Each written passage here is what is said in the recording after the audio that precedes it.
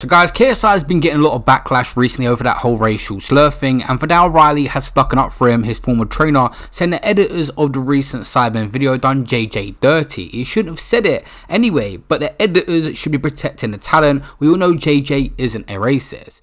I don't believe KSI is a racist at all either, but he has to accept accountability. It was out of line, he shouldn't have said it.